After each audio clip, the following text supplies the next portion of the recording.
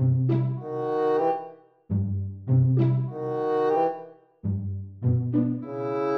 very aware that my flatmates can hear me recording a video in the kitchen, which is a communal space. I probably should have asked permission.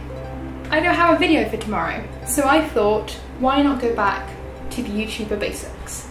Making a fajita pie and answering some questions. To make a fajita pie, you're gonna need some tortillas, a sweet potato, some garlic. You don't need garlic, but I'm having garlic. Some pepper, some onion, some mushrooms, some cheese. Again, not necessary, but some tortilla chips. Fajita sauce, again, not necessary, but yum. Some chicken, a grater, a frying pan, baking tray, and some vegetable oil. Let's just get started. I've never been popular enough on YouTube to have millions of people ask me questions and want answers.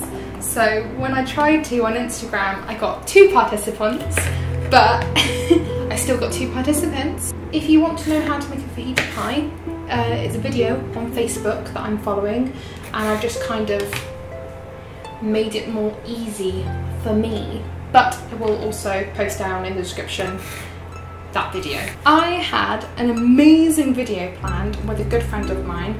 You may know her, Books Eat Nerds, Harriet Soden, and it was going to be dubbing our the opening of Harry Potter, and then suddenly when I upload it, this 7-minute masterpiece, we're just kindly informed by YouTube that that's not fair and that's not allowed, so I'm blocked worldwide, and no matter what I did, they weren't accepting that video. It seems fine with all my other Harry Potter videos, especially ones where I've used Harry Potter footage for way longer than 7 minutes, but we won't talk about that. So, very upset Jasmine decided what can I do in this one day, and I thought, why not do something that all YouTubers should do? Answer questions and make food. If you want to see my amazing video about Harry Potter with Miss Books Eat Nerds, Harriet Soden, my Twitter link is down below, and it's literally the first 5 videos you come across, because Twitter only allows you 2 minutes and 20 seconds upload, so that's why I've separated it. Currently what I am doing, I am cutting peppers and onions, and I defrosted the chicken, and I'm going to put that on the baking tray with some oil and the fajita sauce, and I'm gonna leave it for 20 minutes, I think, as the recipe asks me. God knows editing Jasmine will put the real time if I'm wrong. From Jack of Planet Earth is talk about Disney. Early September, I went to Disneyland. Humble brag. I thoroughly enjoyed it. I really want to go again. I'm thinking about going when I'm 25 for my 25th birthday, so like saving now for then, but we shall see where the wind takes us. To talk about Disney, I'm going to focus it on a lesson I very much learned at Disneyland. If you chafe, take some measurements to make sure that you don't come out of Disneyland with red, raw thighs like I did. I'm a bit of a chubby girl, or I was more of a chubby girl around going to Disneyland Paris, and I had red, raw thighs, and in the queue I would stand like this and walk like this, so my thighs didn't have to touch. It was so painful. So if I was you, if I had any recommendation, it's pack some measurements in case of going to Disneyland and in case you chafe. Just do that kindness to yourself. Next step, to add the oil, and then the next step is to add the fajita sauce. Now's the messy bit. You just mix the sauce with the stuff. This is so grim. I'm so glad you can't see what it is. Excuse me. When that gets to 200, we can put it in for 20 minutes. So next question is from Nixus. Nicole, what is your username? Is it Nixus or Nicus or Nixus or Nicus? I don't know. Nicus asked me to talk about my favourite animal and favourite Christmas tradition. My favourite animal is a cat. Meow. My favourite Christmas tradition is Mistletoe. Yeah, I'm gonna say mistletoe. Maybe this year I'll be kissed under the mistletoe. It's always been like a source of comedy or romantic within my family and the people around it.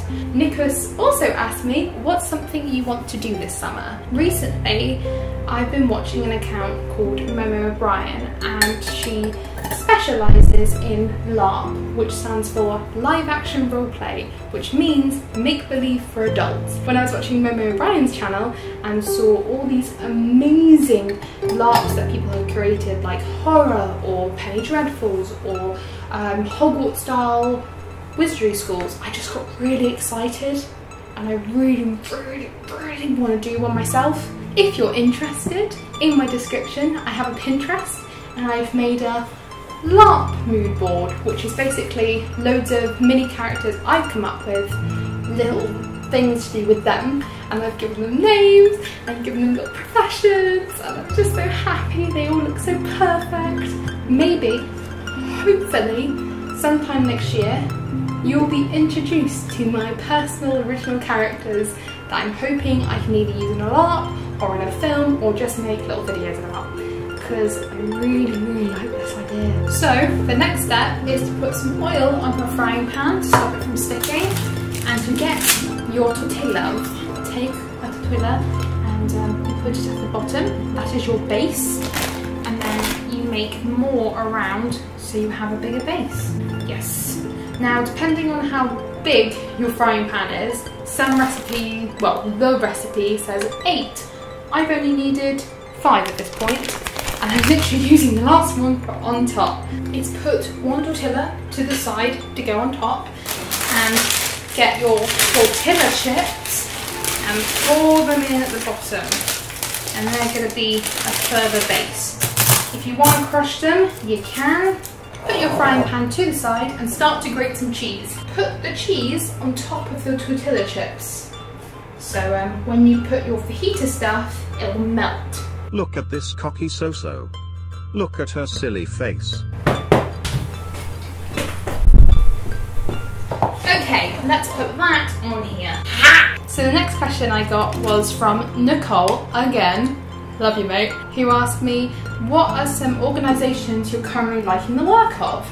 I'm going to go for a filmmaking company that I've currently really liked the work of, Apatow Productions. I have never seen Anchorman, and I've never seen Forgetting Sarah Marshall until this year, where I watched one of their films called Juliet Naked, and I absolutely fell in love with it. And I've never really watched or read Nick Hornby's books, but Juliet Naked completely got to me, and it's seen as one of his least good ones. I'm very happy with their production company. I think they did it very well, and maybe one day I will see the rest of their films. After you've put your filling all in, you need to take the last one and put it on top.